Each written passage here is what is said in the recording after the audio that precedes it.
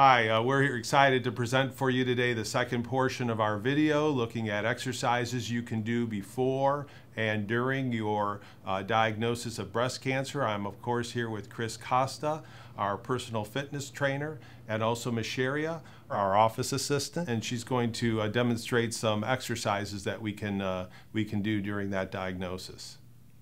Hi, one of the most important things that you need to keep in mind when you have breast cancer is that a lot of tightness occurs in your upper portion of your body. So one of the things that I'm going to show you today are stretches that you can do to loosen up the upper portion of your body. One of the things that you can use is a basic towel from your home, and I'm just going to give it to Misharia and put it in the back here. And if you can turn to the side, and what you want to do is just pull your shoulders back a little bit so that you can get a good stretch in your upper shoulder area. This area in particular, even before you have surgery, can really tighten up. So what you want to do is just take your right ear over towards your right shoulder with your hands back this way. Okay, so if you can just take your right ear over towards your right shoulder, what this is doing is stretching out your neck at the same time as it's stretching out your shoulders. Now if you can take it over to the left. And we probably want to hold these stretches for about 30 to 60 seconds. 30 seconds is a long time, but the longer you can hold it, the better.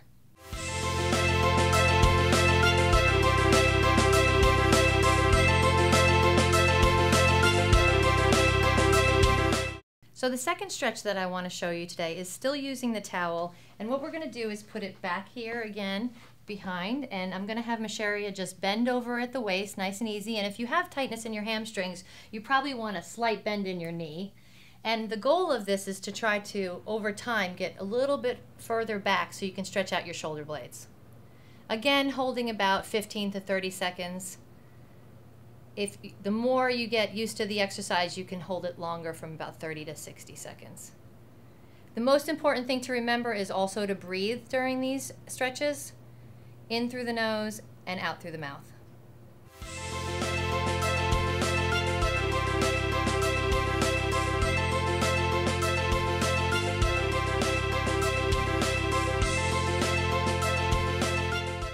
Okay, the next stretch that we're going to show is a stretch for the front portion of your shoulders. So I'm going to give Misharia the towel here, and I'm going to have you bring your arms straight out. And I just want you to kind of move to the right, stretching out your side and shoulder, and then just move a little bit to the left just to loosen up your sides.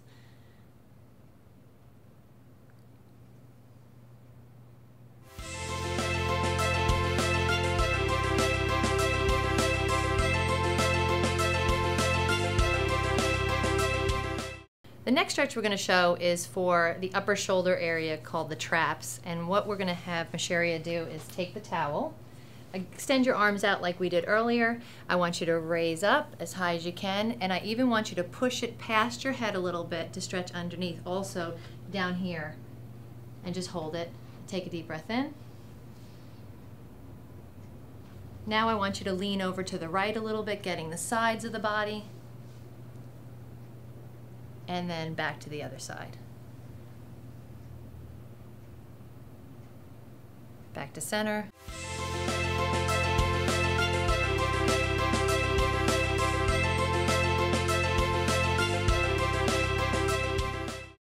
Another stretch that you can do, you can use your door at home. So Misharia, I'm going to have you back up just a little bit, and you're going to take your hands up to the sides of the inside of the door. And what I want you to do is I want you to take a big step forward, leaning through. What this is going to do is loosen up the pec muscles right here, which can get very tight for people that have breast cancer. So we want to hold it there for a few minutes. Take a deep breath in. And then you just want to switch sides. So if you can just switch sides for me, meaning just switching the other foot in front. Another stretch for the pec area right here is if you put your hands down a little bit lower in the door frame and take another step through, a little bit of a bigger step this time. Usually you can get a little bit lower on the pecs. And come back, switching to the other side. And come back. And with any of these stretches, your goal is to try to increase your time that you can stay in that stretch as time goes by.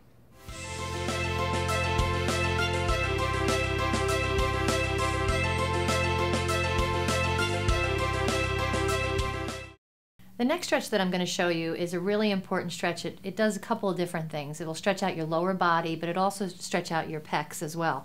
So I'm going to have Micheria lie down on her back. Okay, and I'm going to have you take your arms out to the side. Good, and the other one as well. And let's put palms up. There you go.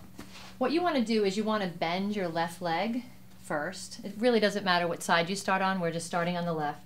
And you want to twist your lower body so that your leg comes up and over, okay, and just holding it here.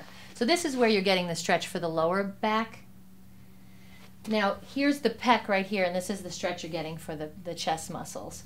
So a very important thing to do to get good flexibility up in the pec, whether it's before or after surgery, is to do what we call a windshield wiper effect. So very slowly you want to go down here toward your body, and then you're going to slowly come back up all the way up overhead. Now sometimes it's hard, and if you can't get overhead, that's okay. But eventually you want to try to work yourself up to overhead. Come back down again. And you could start with a set of 5 if you wanted to, and you can work up from there. The key is to take it nice and slowly and just go to whatever range of motion feels comfortable for you. Okay, now we're going to just switch to the other side. Right knee would come up. You're going to twist the right knee over the body. Good. And windshield wiper effect with the right arm. Slowly down and back up.